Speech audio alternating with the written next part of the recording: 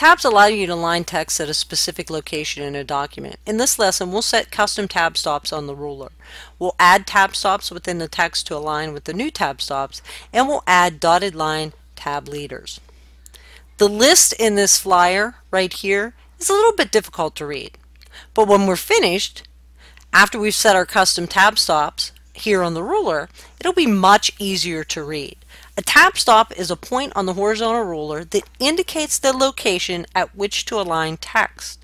By default, tab stops are located every 1/2 inch along the ruler.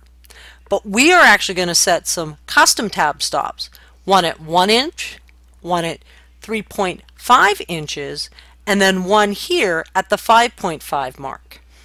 So let's get started.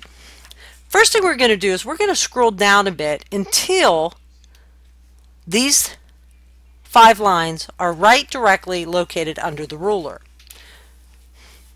First thing we need to do is we need to select it. So I select all 5 of these lines. Then I'm going to go to the left end of the horizontal ruler, way over here to the left end. And what you'll see when I put my mouse pointer over that, it says right tab. As I click on this location, it will actually go through and show me the different type of tabs that are actually available.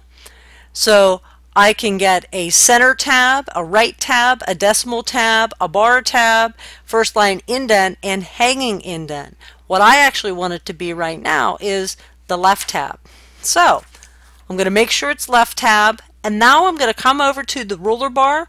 I'm going to click on the 1 inch mark to create my tab stop, the 3.5 inch mark to create a tab stop. Now I want to go back over to this tab indicator. I'm going to click until it says right tab. Now I'm going to go over to the 5 inch mark on my ruler and click to insert a right tab.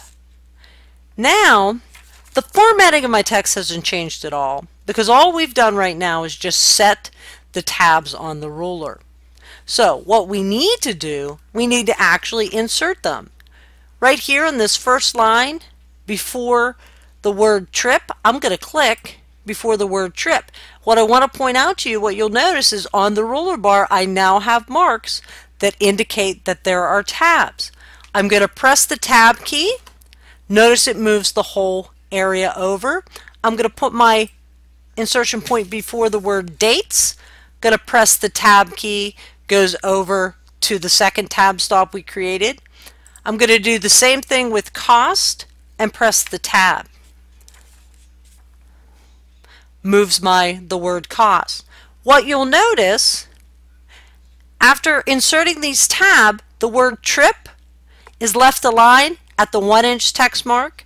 The word dates is left aligned at the 3.5 inch text mark, and the word cost is right aligned at the 5 inch text tab stop mark.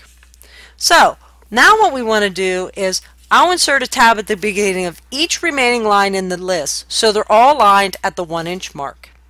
So I can click here, tab, click, tab, click, tab, click, tab.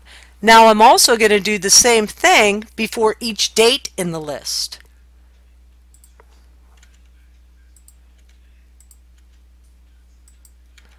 So that it moves over. I'll also insert a tab before each dollar sign so that the prices are right aligned at the 5 inch mark.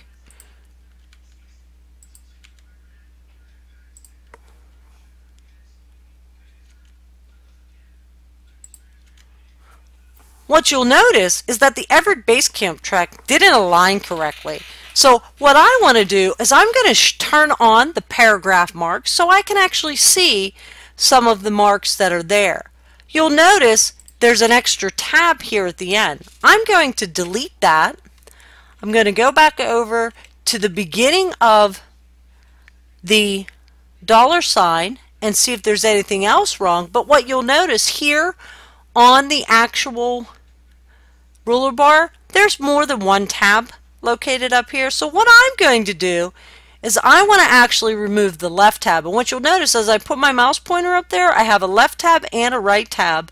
And I can't really get the right tab screen tip to show up as well, but I want to actually remove the left tab. So I'm going to just click and drag off of the ruler bar, and you notice that it readjusts my cost so that it is right aligned. I'm going to turn the paragraph marks off. So now what I want to do, once I've set them, I can move them if I'd like, but I first need to select all the paragraphs that I want to modify, because what I wanted to actually do is to modify each line, not just one line.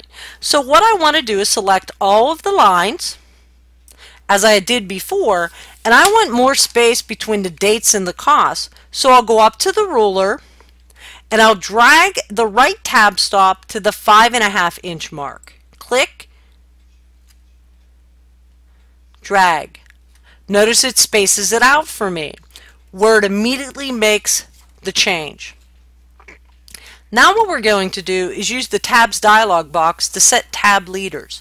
Tab leaders are lines that appear in front of the tab text, and they're used to help guide the reader's eyes. So I'll select just the last 4 lines of my tab text starting here.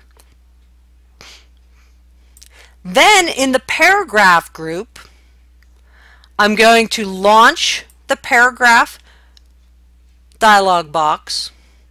Down on the bottom left, I'm going to click on tabs. The tabs dialog box is displayed,